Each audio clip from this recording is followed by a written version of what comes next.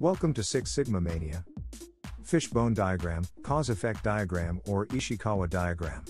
There are three names of one simple tool. Simple, but very powerful.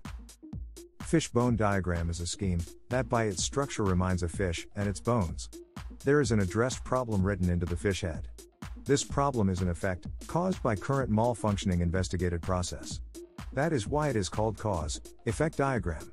Japanese Professor Kaoru Ishikawa was an inventor of this tool. That is why this tool is also named after him. There are 6 elements of the fish body: man, method, machine, material, environment, and measurement. These elements can help describing areas that are causing or influencing malfunctioning effect. Fishbone diagrams strongly support brainstorming and discussions about a problem, our effect. Usually is used during project analysis phase, but not limited for that.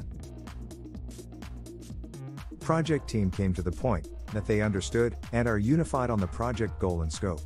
Team have described current malfunctioning process in the measure project phase. Now they are at potential root cause evaluation.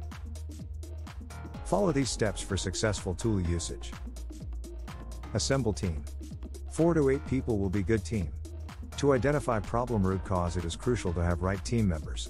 Start with members you know they are important. Ask them if they think to have somebody else in the team. Make sure everyone understands problem prior brainstorming. Write your problem into effect part of Fishbone. Brainstorm problem potential reasons. Challenge each team member to write at least 3 reasons that problem occurs on each Fishbone section. Give team 5 to 10 minutes to write their ideas on stickers. Collect ideas one by one. Read them loud. Collect similar ideas together. Attach ideas to the Fishbone element. It is not so important where idea is attached on Fishbone. But to have different point of views ideas is very important. Discuss each idea in more details. Let team members to explain why each reason is influencing the problem. Identify priorities. The most frequent idea can be the one with larger influence. Rewrite all ideas into the electronic table. All potential causes are identified. First meeting is over. Call another session with the same team. Do the 5 why analysis, or why because analysis on each cause. This will bring team to the real root cause of the problem. Start this next step with top identified priorities. Identify countermeasurements to each problem cause. Implement countermeasures. Evaluate it after some time period. After like 2 weeks, or 1 month. Fishbone example. There is a problem with vibrations on very precisely grinded surface. But this vibration does not occur every time part is grinded. It is causing a lot of troubles and reworks. There are also customer complaints. That is not a good effect of this process. Isn't it? First, what team did is develop robust method to identify vibrations to stop customer complaints. Then team was assembled to find problem root cause. Production supervisor, process engineer, maintenance guy, technologist, and machinist met next to grinding machine. They brainstormed and discussed potential causes of vibration problem.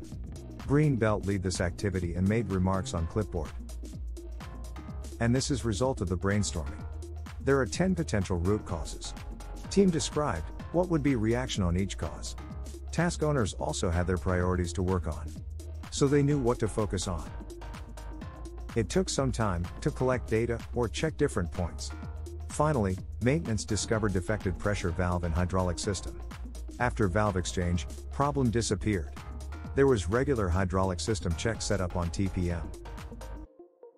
Take a look under the video, where you find a link to my blog. You can download Fishbone template for free. Use it, share it. If you find this video helpful, give us a like. Do not hesitate to post your comments, questions, or themes you are interested in to see on this channel. Have a great day.